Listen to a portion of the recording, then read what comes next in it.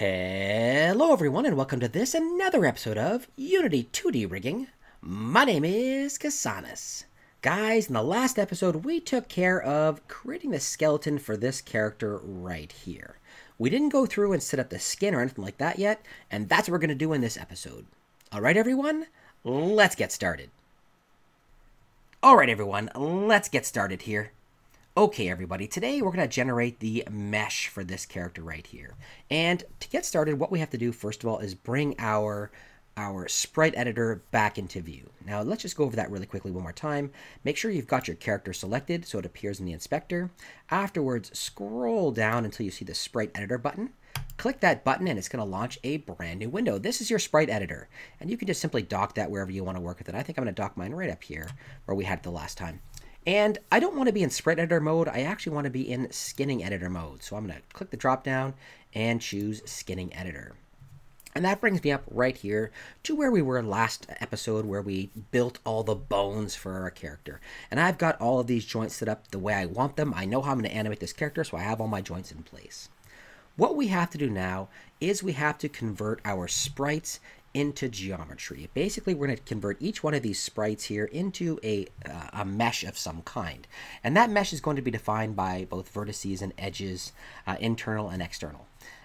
What we want to do is we want to make sure that we have enough vertices to be able to animate this character the way we'd like.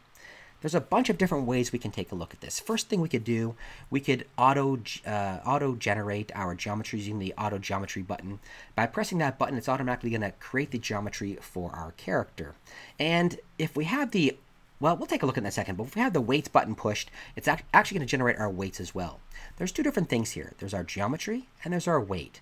The geometry is the conversion of the sprites into a mesh, and the weights is ensuring that the mesh itself is connected to individual bones. So we're going to do both of those steps today. We could do auto geometry with weights turned off, and then afterwards do auto weights to automatically convert all of our mesh into skin and attach it to different bones. Or we could simply hit the auto geometry button and automatically do our weights as well, which we're going to do. Below that, we've got edit geometry, create vertices, create edge, and split edge. Let's take a look at creating the geometry first. I'm going to hit the auto geometry button, and it's going to launch this brand new little panel right here. This panel has a number of different options inside of it. Outline detail is the number of vertices we have around our mesh. Alpha tolerance is how close that our mesh is going to be to the alpha itself, depending on how, if we've got a gradient of some kind, we want to make sure that we're capturing some of that gradient as well, that alpha gradient as well. Subdivide is the number of interior components, the number of interior polygons. And weights, with that checked, will automatically generate the weight for our character as well. That means we'll automatically attach the skin, the mesh, to the bones themselves, so it becomes a skin on this particular character. If I say generate for all visible, it'll automatically do everything that's on the screen, which is amazing. Now, there's a couple things. There's a bunch of different buttons here we just talked about, and if you really wanted to, you could change the outline detail or the subdivision, and you'd get more mesh in your character. The only thing you want to be careful of is later on we're going to have to go through and we're going to have to make sure that mesh is working properly with each joint, with each bone. If you've got too much detail, then your character is going to be very difficult to paint. It's going to take you a really long time to make sure that the skin, the weight itself, is working the way you want it to work. If you don't have enough detail, however, your character won't work properly. So it's a really gentle balance between those two things. I'm going to leave mine as default, and we're going to check and see how it works. Okay, so I'm going to hit the Generate for All Visible button. Boom, and there it goes, generating it away. And right away, we can see that we've got ourselves some different colors. Our mesh has been created, and we've got all of these different colors along our character. Those different colors represent which bones are influencing the different mesh. All right, and we can see how the mesh is divided already. We can see how much detail's here. If I scrub in here really close, you can see these individual polygons that have now been created on our character. Each of these have an edge, so there's several edges, and it looks like everything is tris. I didn't actually know that, but it looks like everything is triangles. So everything is tris here. It looks like we have 3 edges and 3 vertices for each of our polygons. That's interesting. I didn't know that until right now, actually. I didn't realize that it wasn't quads. It's all triangles. So each of these things are going to allow us to adjust it. If we go to the Edit Geometry button, we can go through and we can change how this mesh looks. If we go to the Create Vertice, for example, we could break up this mesh slightly differently. We could add different things by adding a different vertex within here. We could create ourselves a brand new edge, so dividing things up more. We can see how divided up is right now. And after you've done your auto geometry, you want to make sure that it's actually set up the way you like it, to make sure that you've got enough geometry to do the things that you want to do. And it looks like I've got plenty of geometry here with the default settings. And if I check it, because I had the auto weights on, and I know it is because it's already been painted, I can now adjust the different bones. Now we're going to fix this later on. We'll talk about this in just a second. But I can adjust the different bones now, and the skin itself is going to move along with the bones. So let's just reset our pose here. And that's going to be the case for everything. You're going to want to go through right now and check to see how your character is working. All right, that's not moving so bad there, not moving so bad. Let's reset our pose. Okay, now the different colors represent the amount of influence that each bone has on any given mesh. So we can see that right now across the eye, there's a lot of different bones affecting the eye. There's a lot less bones, for example, affecting this eye over here. We've only got one color associated with it, maybe a little bit extra. Let's move this around and see. No, it's actually all divided, so that's amazing. So some of this is going to work pretty well, and some of it's not going to work the way we want at all. In this particular case, if I move this nose around, you can see that it's affecting various parts of the eye as well as the face. And I don't want that. So now comes the difficult part when it comes to actually creating the skin, the actual weight for our character. We're going to have to go through the entire thing and make sure that we've set up the weights the way we want. So only the bones that we want will be influencing a particular mesh. This is where our weights tools are going to kick in. We're going to use our weights tools to go through and adjust the influence on each and every mesh bit based on the bones we want to work on. So the auto weights button would automatically generate weight, just like we've done here. It would automatically generate weight based on whatever Unity thinks is the best fit. Weight slider allows us to adjust the weight according to a slider. Weight brush allows us to paint the weights back in vertex by vertex. And lastly, bone influence allows us to make these great big changes to particular bones. We're actually going to start with bone influence. That's probably the easiest one to use. So if I click on the bone influence, it's going to change this panel right over here. And right now we have no sprite selected. Let's start with our head. I actually don't want the head to be influenced by anything except for the head bone. Remember, we went through and we renamed everything, BN head, BN eye, etc., etc. I want to make sure that my head is only being influenced by the head bone and nothing else. That means by double-clicking on that mesh and getting these bone influences up here, I can remove the bones that I don't want to be influencing my actual head mesh. So in this particular case, I don't want my mouth to go ahead and adjust this particular mesh, so I'm going to remove it.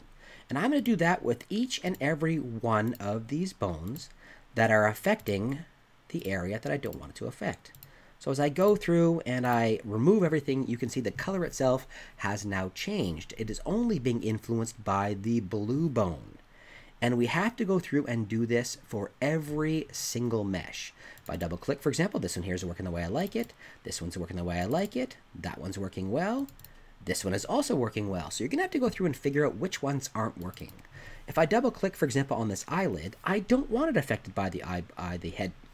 I don't want it affected by the bone head. I only want it affected by the BN eyelid. When I move this bone, it's still in the hierarchy. These bones are still in the hierarchy of the bone head. And when I move it, they're all still going to move with it. But when I animate this particular aspect, this particular eyelid, I don't want, by moving this head around, it's going to affect this eye as well. So I'm going to go ahead and remove BN head. Bang! There we go. We have to go through and do this with every single piece of mesh. Some of them are going to be good. Some of them are going to be not so good. So I'm going to remove, for example, my nose and my pupil. Let's double check this one here. All right, ooh, bunch on here. I'm going to remove my pupil, remove my eyelid, and remove my head bone. I'm going to go through and do this for every single one. Okay, guys? I'm going to go ahead and do that right now, and I'm going to come back and show you what it looks like when I'm all done. Okay? I'll be right back. A few moments later. Okay, guys, I've gone through and I've removed or added influence with the bone influence tool as I see fit. Now, remember, this is really big things. We're either removing entirely or adding entirely new bones to influence a particular mesh. Something that we should talk about, and I didn't mention it early on, and I should have, is Earlier in the past video, in the last video, we took a look at naming our bones. And if we go to the preview post here for a second, we've gone through and we've named each of these bones. So this is my BN shoulder, this is my BN spine 2, etc. I've gone through and named these bones as I suggested in the last video. BN stood for bind joint. That means that anything with a BN has got mesh attached to it. That was my intention, and that's why I named it BN. If you remember, I named one of my bones BX. So this is my BX root bone. My BX root bone, BX means no mesh is assigned to it. There's no mesh associated with this particular bone. So I went through and I removed all influence this bone had on any of the mesh in the scene. This bone is strictly used for placing my character in the scene. That's what it's there for. So I've removed all influence. Overall, everything has worked out pretty well. We can see that my mesh is looking really nice. If I zoom in here, let's just take a look at the feet. If I bend my legs here, let's bend from the hips and bend the ankles and stuff a little bit, we can see that it's now working kind of like we wanted. Everything is separated. So using bone influence really did a good job for the big stuff. Now what we have to take a look at is the little stuff. You need to go into your character and you need to play with each of the joints to make sure it's kind of working the way you want. So I like all my arms. Do I like the way it's bending at the elbow? Well, there's a little bit of deformation within here, and we get some deformation in our bones and in our skin when we bend our own arms, right? What you want to make sure, remember your 12 principle, guys. Remember that we are trying to do solid drawing. And when we start to look at solid drawing when it comes to rigging, it means creating an appropriate rig and maintaining volume of your character, staying on model. A little bit of squash within this particular mesh right here isn't so bad. Maybe I'd want to go through and paint it a little bit, and that's what we're going to look at right now. So you have to go in to each and every one of your joints and make sure it's influencing the way you want it to influence. Okay? Go in and check them all out.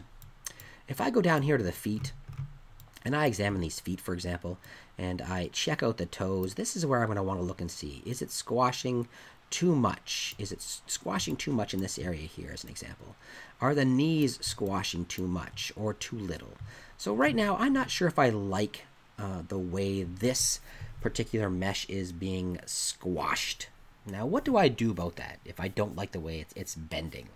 Well, that's where our additional tools come into play. If we take a look at the weight brush is going to allow us to adjust the values at particular vertices. So I can paint around a particular vertice. I can change the influence of a particular bone on a particular vertice. And I've got several different modes in which to work here. I've got add, subtract, I've got grow and shrink, and I've got smooth. Add, subtract, as the name implies, either adds or adjusts the adds or subtracts the influence from a certain bone in the painted area.